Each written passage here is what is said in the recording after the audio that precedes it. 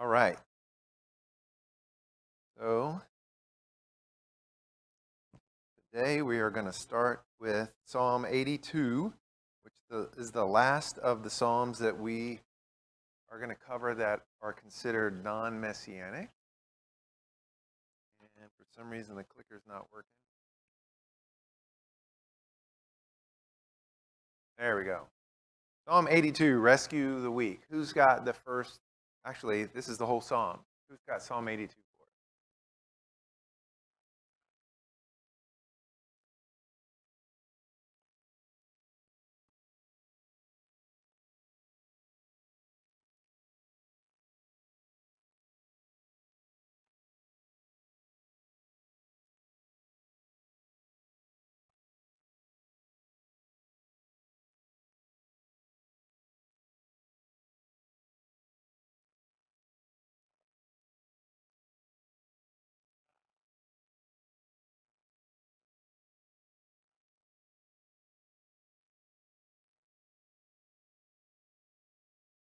All right. God summons the judges. Who are the gods referring to here?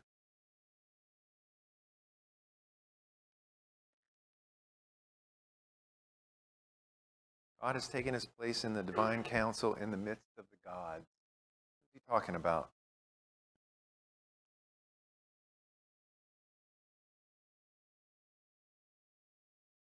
Rulers?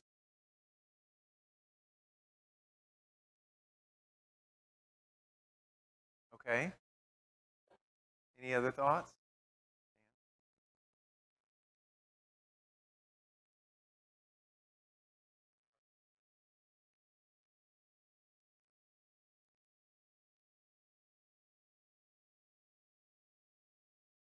Mm-hmm.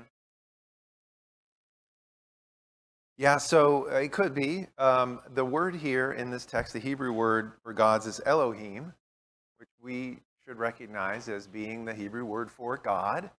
It's often used to talk about God, especially in the Trinity. It is sometimes used to talk about angels, and it's sometimes used to talk about um, judges or men who received the word. I think what we're going to find as we go through this psalm here is that in this case it is referring to the judges of Israel, the representatives of God in Israel, the ones who received his word. He is coming to take place in divine council and stand in the midst of those judges to hold judgment against them. So again, he's standing in their midst and he demands justice for the needy and he exposes their weakness. And then it says in verse 5, they have neither knowledge nor understanding. They walk about in darkness. All of the foundations of the earth are shaken. What does that mean? What does foundations refer to? Because what we find here is that God is coming down to judge his representatives among his people, and he finds them lacking. He finds them lacking in terms of how they treat the weak and the fatherless. That they don't stand for justice. And so the foundations of the earth are shaken. What does that mean? Foundation.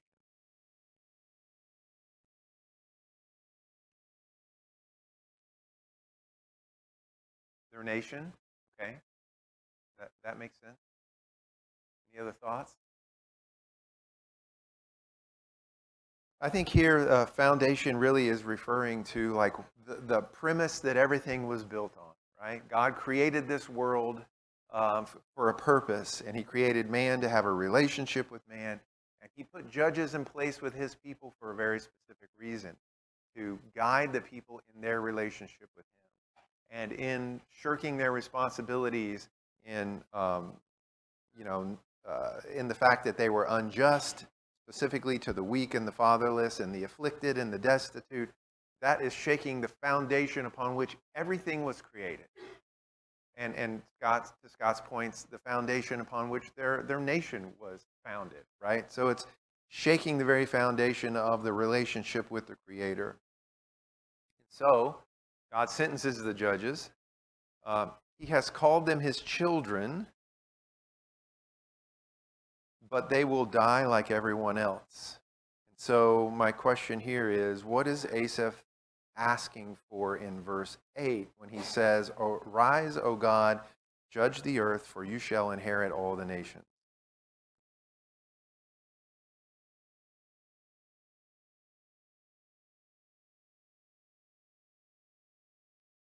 He's asking for righteous judgment. He's asking for God to come down and pass righteous judgment on the nations. And that's something that we ought to really want God to do for ourselves, right?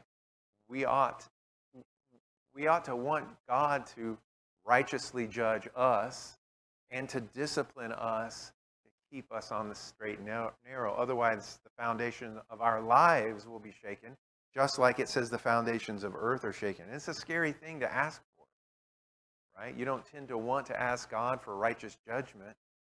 In your case, you tend to want to ask him for mercy, but you need to know when your life is not on track, just in the same way that the judges of Israel needed to know, so that they could reestablish their relationship with the Creator. What about in verse 6, where it says, "I said you are gods"? Who has John chapter 10 that could read that for us?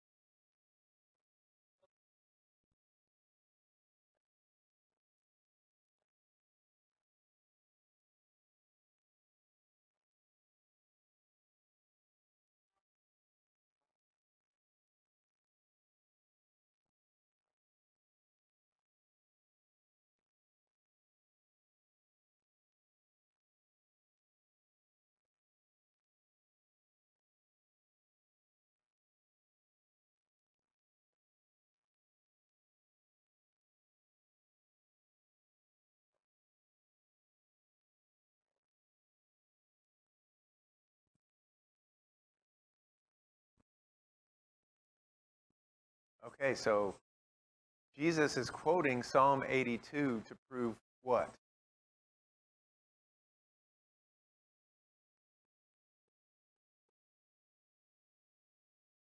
Not a trick question. That he's the Son of God. Yeah, he's using it to prove his deity. He's saying, look, you were called gods. In your law, you were called gods because you received the word of God. You're his representatives here on earth. It's a lowercase g, right? But it's still the same word. It's still the same word. Elohim just has a different connotation here. If Jesus is saying this as a way of proving his deity, does it change the way we view this very short psalm here? Are we not his representatives on the earth? Do we not talk about that sometimes? You're the only Bible that some people will ever read. The whole vision for Eastland for this year is by the end of the year that other people, when they watch us living our lives, that they see Jesus in us. We represent him. We strive to represent him. And that means we are gods in the same sense that they are talking about here in Psalm 82. So if that's the case, and Asaph is saying, God, we want you to come down and give your righteous judgment on these so-called gods, then that's the same thing that could happen to us if we're not careful. We read about things like unjust towards the fatherless and the destitute and the afflicted, and we like to think that we would never be unjust towards. But there are a lot of ways in which we could violate the principles of God, right? We could violate the commands that we find in his word. And the point of this is, I think, that in the end, there's going to be righteous judgment. Absolutely. Any thoughts on Psalm 82 before we move on?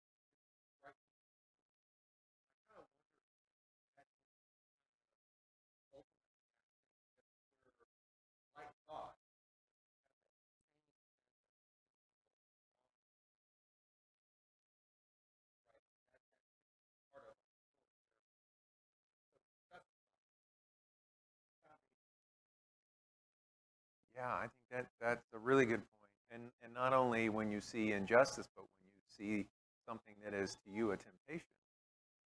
Ideally, you'd want to see it the way God sees it, so that you're disgusted by it, revolted by it. It's you see it as evil rather than as pleasure. Yeah, that's a good point. Any other thoughts? All right, let's start the Messianic Psalms. We're going to go back and start in the beginning, and we'll start with Psalm 2, Coronation of the Son. Now, one thing that we need to know about Messianic Psalms, particularly David's Psalms, there's a lot of debate amongst scholars around, is David talking directly about Christ? Is he talking directly about himself? Is it something where this is his experience and it is a reflection of Christ because he is a type of Christ? Or is he actually prophesying, etc.? And I think what we'll find as we study this psalm definitively that he is prophesying about Christ. There are some psalms that he talks about himself very clearly, and you can relate it to him, and it also relates to Christ. But there are other instances where he's talking about Christ himself and only Christ, or at least as far as we know, only Christ. But just keep in mind that the apostles referred to David as a prophet, and he did, in fact, prophesy about Jesus. So, with that, who has Psalm 2, 1 through 6?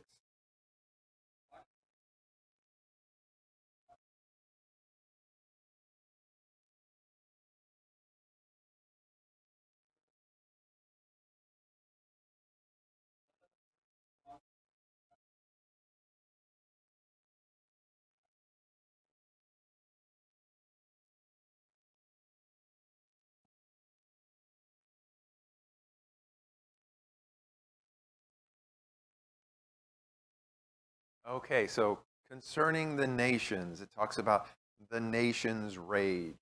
They are trying to break free from God. And right away, you're thinking the nations being kind of the Gentile nations, right? All of the nations of the world outside of God's chosen people. They're trying to break free from God because they don't want to submit to his rule. And they don't want to accept the anointed one. Um, And I think this should sound familiar. Who has Acts 4:23 through 28? Can read that for us.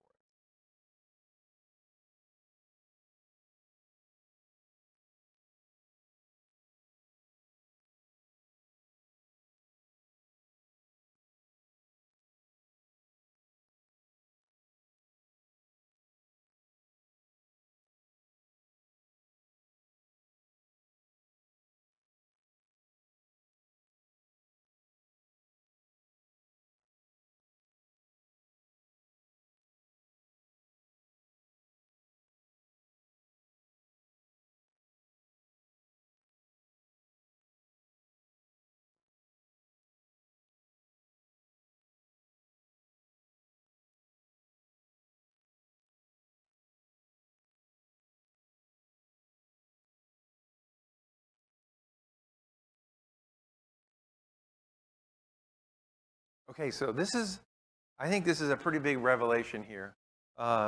They're quoting from Psalm 2, and so that's how we know that David is a prophet, right? We've already talked about that. They're also, in their quote of Psalm 2, it says, "Why do the Gentiles rage?" So we get a little glimpse into what the nations is all about. But if you think about the situation that they're in, particularly with Herod being involved, is it just the Gentile nations who are raging? Is it just the Gentiles who are trying to break free from the rule of the Anointed One? It's not. It's the nation of Israel. So if you're an Israelite and you're familiar with the scriptures, which we talked about, they would be with Psalms particularly.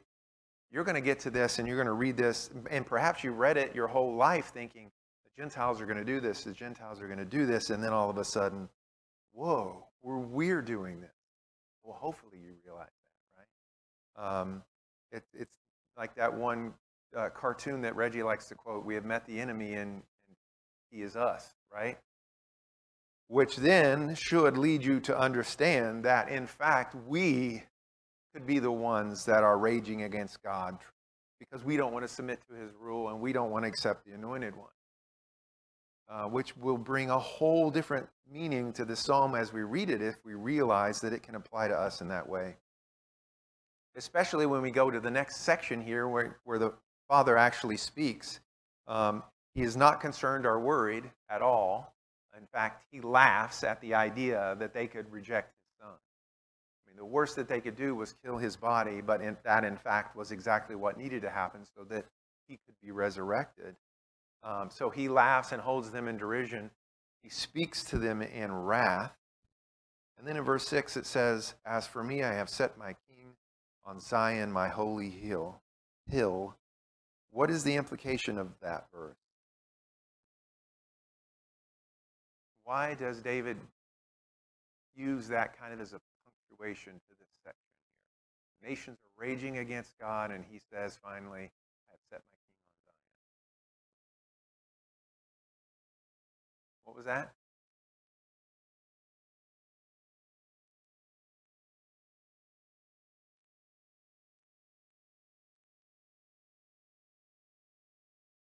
No, this is God actually speaking in verse 6.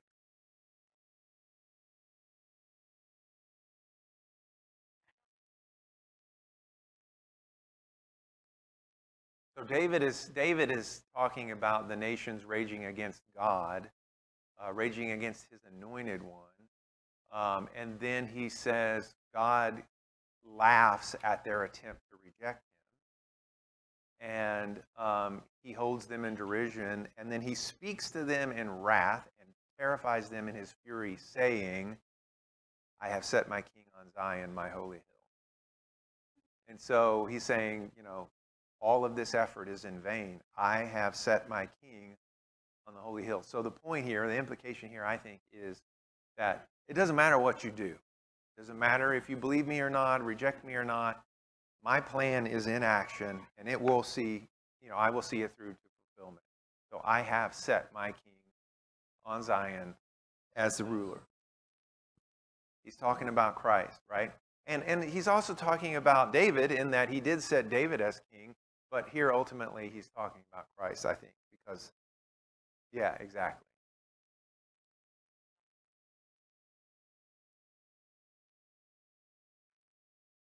Correct. Correct. Yeah, there is nothing that you can do if every nation, if every person on the earth got together and had a single plan on how to reject God, it wouldn't matter. God's plan is going to happen. Any other thoughts on that before we go to the second half? Okay, who has the second half for us?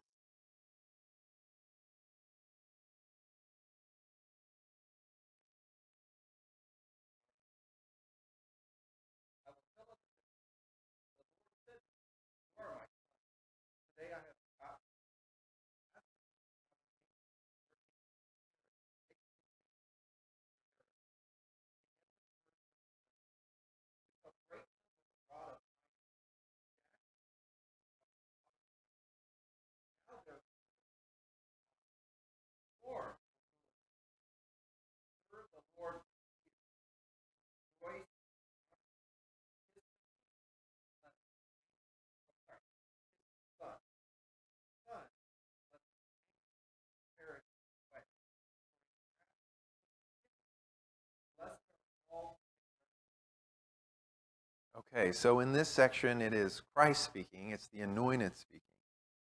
And what does verse 7 normally remind us of? Verse 7 says, the Lord said to me, you are my son, today I've begotten you. What's that? Hebrews chapter 1. But what event do we normally think about? What's that? Baptism? Yeah, that's what I first thought of, right? Was baptism. But it's interesting here. If you look at Acts 13, God says that Jesus is his begotten son at the point of resurrection, which is, in this case, being discussed as a promise to us, that because Christ was resurrected, we will also be resurrected. In Hebrews 5, it is tied to Jesus becoming the high priest. God says he's my begotten son at the point that he becomes our high priest. And when did that happen? What did Jesus have to do to become our high priest? and then be resurrected. Exactly. So those things. What's that? Correct. Yeah. But it was after the resurrection that he became the Holy Spirit, or the high priest. And then back to your earlier comment, Scott, in Hebrews 1, it talks about Jesus being superior to the angels. And in that situation, God also says, you are my son, today I've begotten you. When did they say that? When did God say that to Jesus? That he was superior to angels? It was when he sat down at the right hand of the throne, which happened after he was resurrected. So in all of these cases, we see that God is referring to Jesus as his begotten, his only begotten son, at the point of resurrection. In Acts 13, Hebrews 5, and Hebrews 1. Which should give us great comfort in knowing that because Christ was resurrected, we will also someday be resurrected. In fact, let me see. Let me look. I'm going to look at a different set of notes that I have here.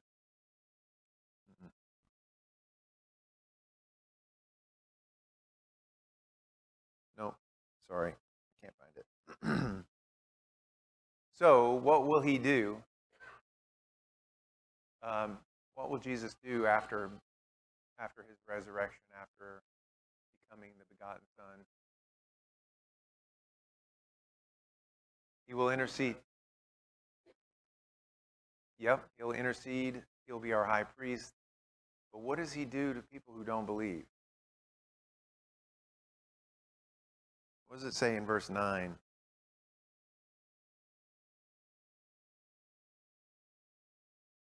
I will break them with a rod of iron and dash them in pieces like a potter's vessel. And in Revelations 2, 12, and 19, we see all kinds of language like that. We see Jesus with a sword. We see him with a rod of iron. He is destroying his enemies. And so there's a warning in that, right? And the warning that David gives, or Asaph gives us at the end of this psalm, is it Asaph, or did I copy that wrong? No, it's David. It's David, sorry. The warning that David gives us here is, be wise and heed the one who rules, serve with fear and rejoice with trembling.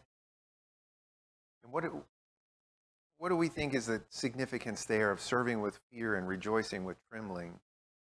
What does that seem to suggest? Hold him in awe. That's right. You've got to, it's like, I will worship you, I will love you, I will serve you, always with a sense of knowing you spoke this world and everything in it into existence. And, like Bill Cosby used to say, I brought you into this world, I can take you out, right? And that's the way we should serve God, in complete and total awe, and never lose sight of our position as it relates to him. And then he closes the psalm by saying, blessed are all who take refuge in him. Where else might we take refuge? In the world. Is it going to help us?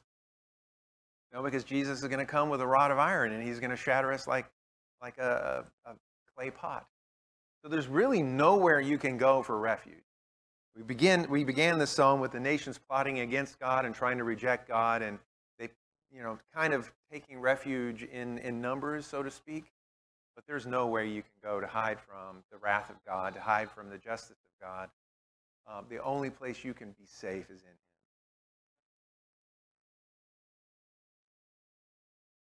Yeah, absolutely. Any other thoughts?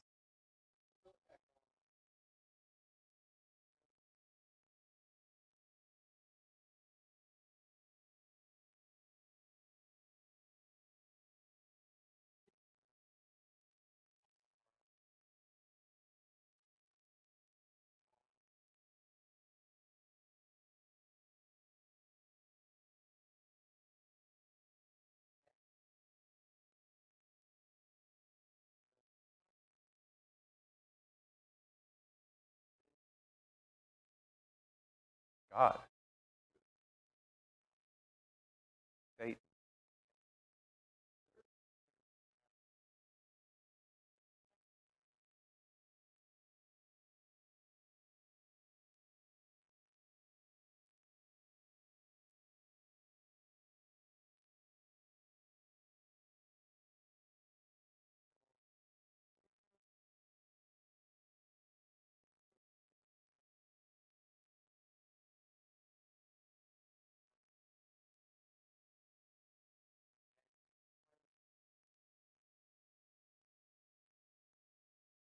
Yes.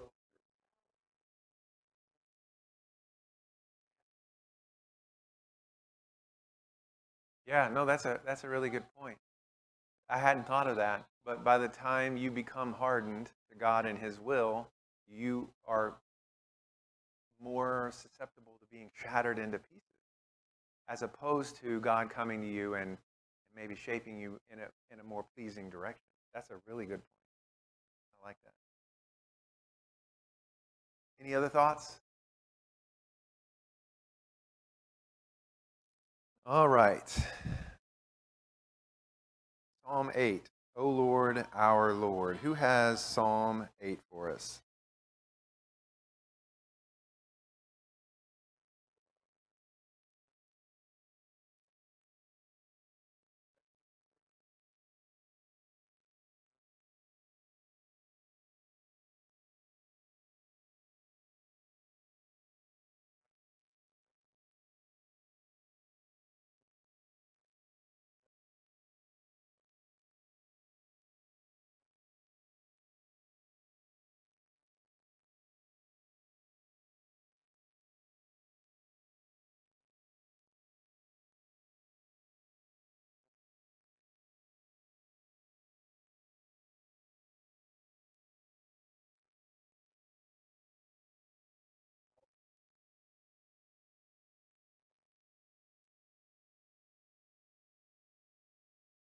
All right.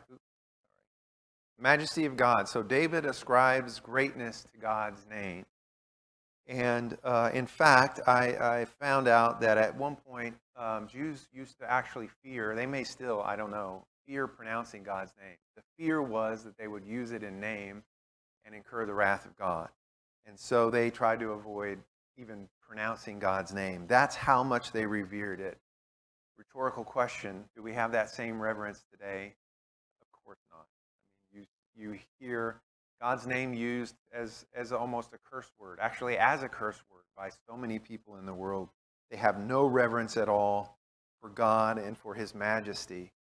But David starts out by saying, "O Lord, our Lord," which loses a little bit of meaning in English. I think probably a better translation would be, "O God, my master." Um, but he is calling out to God, and he starts the psalm by giving him majesty and glory above the heavens. He then talks about the insignificance of man. He says that man seems unimportant among God's work. We are a speck of dust in the vastness of creation.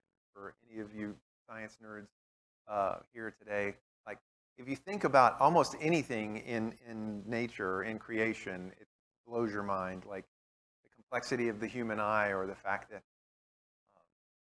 even traveling at the speed of light, uh, it takes 4 hours to get a message to Earth from the moon.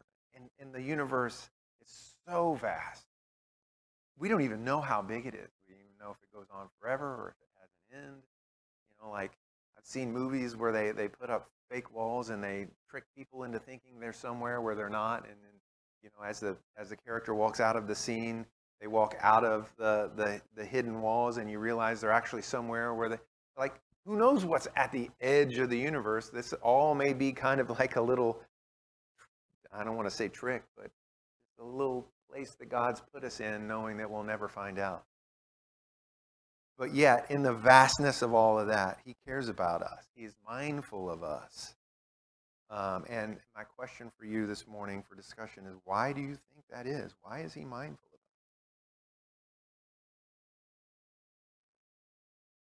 Made in His image? We're the pinnacle of creation.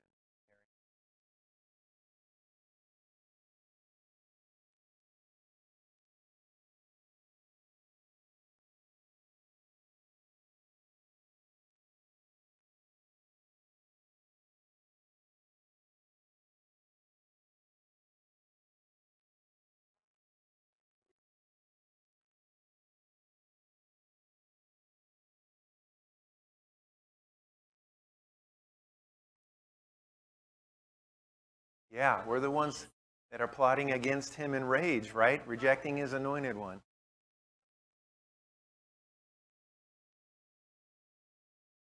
Yeah, that's a great point. And the other thing about that reminds me too, the other thing about nature is, and combining with what Phil said about being made in the image of God, we're made in the image of God. So that when we try to think about how we should be behaving, how we should be living our lives, we need to be looking up, right?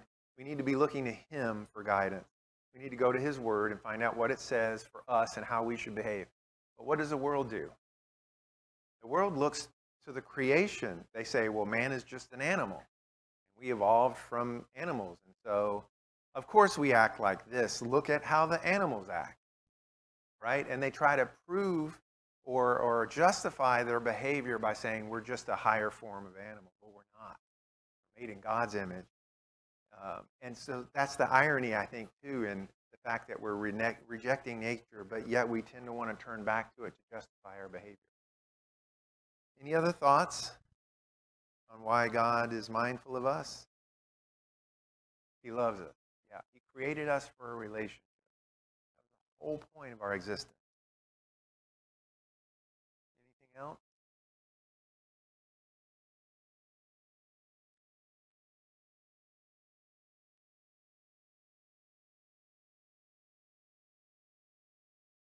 Right. Right, and that was a plan all along, and we've taken a detour from that in the sin in the garden, but that's still the plan, right? Yeah.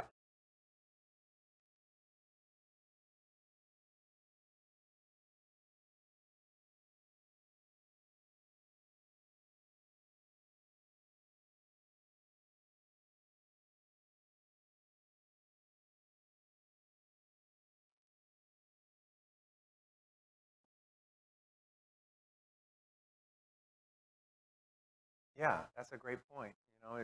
Especially if it's a close relationship, you're thinking about them, like how can I help them? Exactly, that's a great point. Let's look at how this psalm is quoted in the New Testament. I don't think that I handed out Matthew 21, but Matthew 21 is when Jesus cleansed the temple. And it quotes Psalm 8, out of the mouth of babes and infants you have established strength because of your foes, to still the enemy and the avenger. It's quoting this psalm in that context because the children who were there, who witnessed Christ cleanse the temple, were shouting out that he was the Son of David. They knew and they recognized him as the son, not only the Son of David, but the Son of God in what he was doing there, out of the mouth of babes and infants. It was so plain that even the children knew what was going on. And yet those who were in charge, of course, they wanted to reject him. This next section, verses 4 through 6, is quoted in Hebrews 2. Who has Hebrews 2, 5 through 9? Read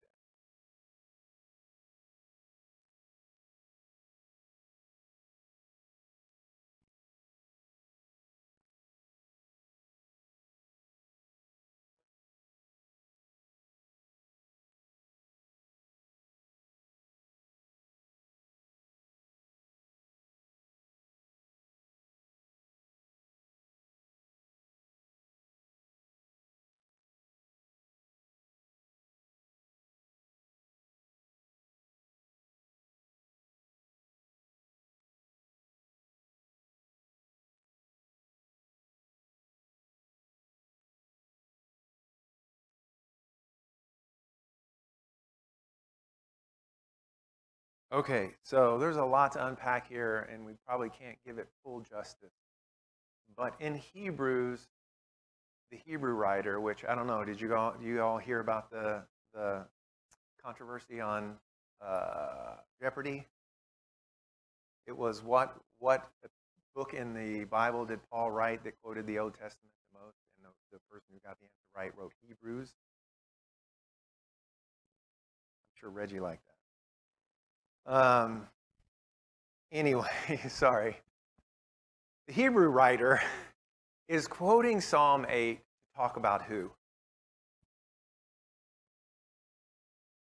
Who's the Hebrew writer talking about in chapter 2? Jesus.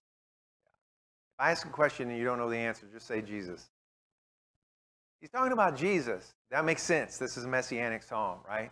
But does it feel like the psalmist is talking about Jesus in this particular section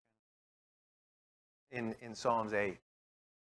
What is man that you are mindful of him, and the Son of Man that you care for him?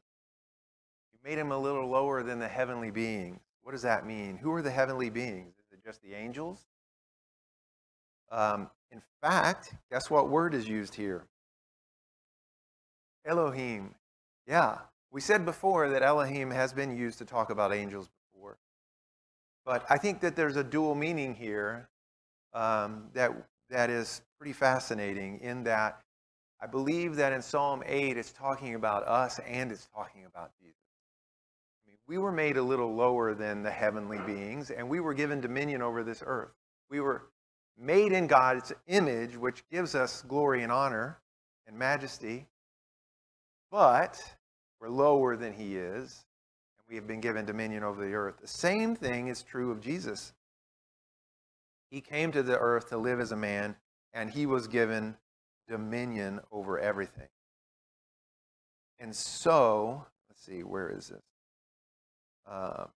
God has given us dominion on the earth and rule in the heavenly places. He has raised us up together and made us to sit together in the heavenly places in Christ Jesus. It says that in Ephesians 2. It also says that Christ was given the throne upon which to rule until every enemy is destroyed. You see, we are in that likeness, for which reason he is not ashamed to call them brethren. That's a few verses down in Hebrews 2. So we're not ashamed to be called brethren of Jesus because he was lower than the angels. We are lower than the angels. He was given dominion. We're given dominion. He was resurrected. We will be resurrected. So there's a lot wrapped up into this. It's not just simply prophesying about Jesus and who he is so that we will recognize him. It's also, I think, teaching us that we receive blessings through him, and that he is sort of the one that we look to and whom all of our hope comes through. I had another point that I was going to make and I've lost it. Anybody?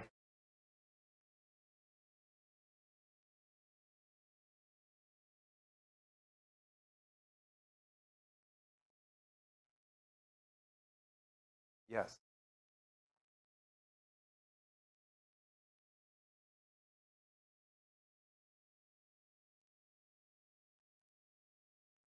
Yes.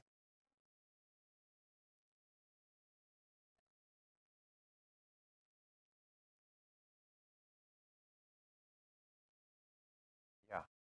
Yeah, that's right. The way the Jews tended to interpret Scripture is that it had meaning in whatever context it was being studied in, right? Yeah. So one meeting when it was written, and maybe multiple other meetings as time went on. Yeah.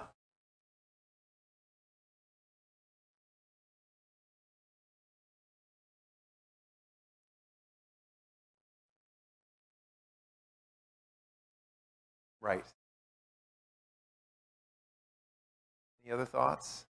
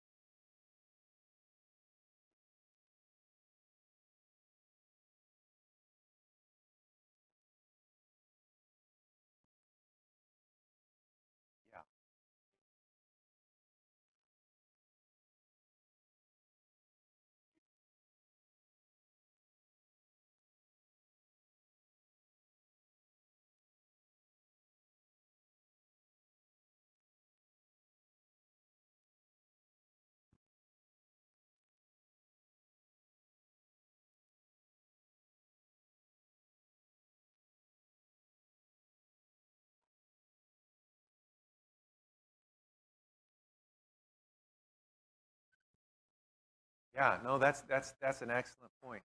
And it also reminds me too, when you think about Jesus being um, tempted by Satan in the wilderness, what does Satan promise Jesus?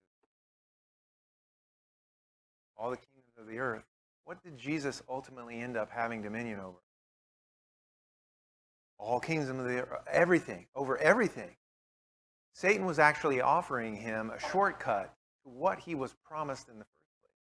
Hey, I can give this to you now and you don't have to suffer for it. But he chose the suffering part so that he could be perfected and rise to a higher level of majesty. And then, and to Matt's point, that means that we too will rise to that level once he comes again. Okay, so I was hoping to get to the next psalm, but I don't think we'll have time. Uh, Thanks for your participation.